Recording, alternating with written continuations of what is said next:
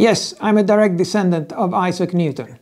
This apple tree in front of the Great Gate of Trinity College, Cambridge, is a descendant by grafting of that historic apple tree in Lincolnshire under which Isaac Newton sat when he discovered gravity. And it's been planted here because Newton was a Fellow of Trinity.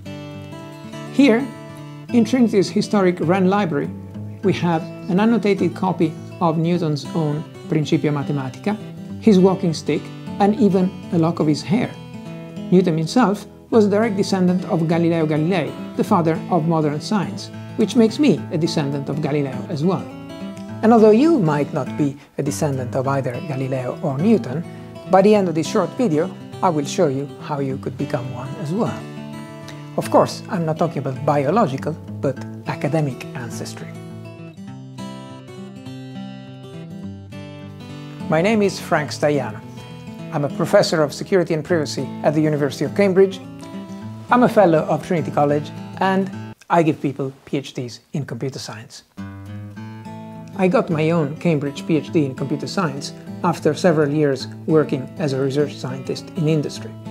I was the only student in my cohort to submit the dissertation in under 3 years, as early as the regulations allowed, whereas most of my peers took 4, 5 or 6 years. And uncommonly, my dissertation was approved without any corrections. During the 3rd year of my PhD, I won a permanent faculty post here at Cambridge, skipping the postdoc stage altogether. I got a 1-year scientific fellowship in Japan at Toshiba, and I won a book deal with Wiley. All this before even submitting my PhD dissertation. My brilliant PhD advisor was Ross Anderson. His advisor was Roger Needham, who invented the practice of hashing login passwords. His advisor was David Wheeler, who invented the subroutine and who received the world's first PhD in computer science. His advisor was Sir Maurice Wilks, who designed and built the EDSAC, the first store program computer in the world, for which he got a Turing Award. These pioneers of security or computing were all people I was fortunate to meet in real life and to get to know well. Unfortunately, all of them except Ross have now passed away. I'm grateful to the Mathematics Genealogy Project, which allowed me to discover the eminent scientists higher up in my academic family tree.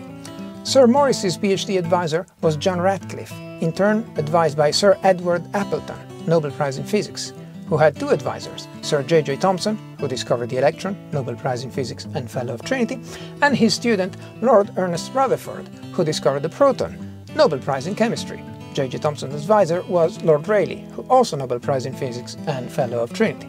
I'm skipping a few more ancestors now, many of whom were at Trinity as well, but if you keep climbing up, you'll eventually get to Sir Isaac Newton, one of the greatest mathematicians and physicists of all times, as well as a Fellow of Trinity. And 3 further steps up to Galileo Galilei, the father of modern science, and whose portrait I am very privileged to have here in my room at Trinity College, Cambridge. I advised several others as well for part of their graduate studies, but of the 5 students who completed their PhD with me here at Cambridge, 4 have subsequently earned faculty positions in their respective countries in Europe, South America, Asia and North America, and one of them, Alastair Beresford, is even a full professor here at Cambridge like me. And so obviously all of them and all of their students are also direct descendants of Newton and Galileo. If your mind is bursting with clever and exciting ideas and you are finally ready to leave your original mark in the field of your choice, then you should consider doing a PhD. And you will like this other video where I go in depth on that particular topic. And of course, if you end up doing a PhD in computer science with me, then one day you too will have Newton and Galileo as your academic ancestors.